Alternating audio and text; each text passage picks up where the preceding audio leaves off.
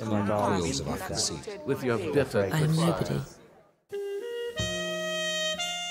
My name is Eileen, and when I was 27, I had a breakdown and I was sectioned, brought into hospital, and I spent 4 months there.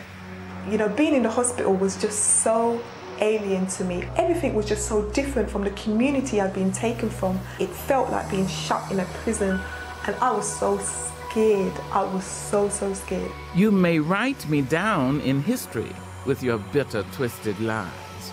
You may trod me in the very dirt, but still like dust, I'll rise.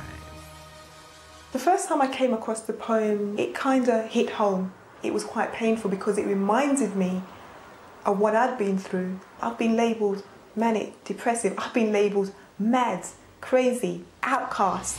You may shoot me with your words. You may cut me with your eyes. You may kill me with your hatefulness. But still, like air, I'll rise.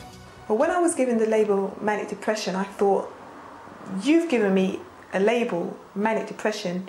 You haven't even taken time to get to know me. I am Eileen. That's who I am. Did you want to see me broken? Bowed head and lowered eyes. Shoulders falling down like teardrops. Weakened by my soulful cries. I think it's an important poem, and I think that this poem has become so popular because it relates to where so many different people have been.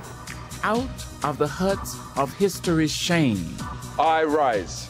Up from a past that's rooted in pain, I rise.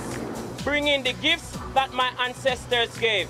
I am the hope and the dream of the slave. I rise. I rise. I rise. I think she's talking about black slavery, what we've been through over the years. For me, it comes a bit closer to home, having been in the mental health system as a black woman, you know, and being shackled, being sectioned, being put away, being suppressed, oppressed.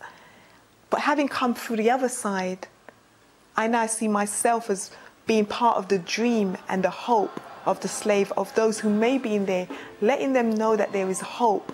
So yes, I am the dream and the hope of the slave. I rise.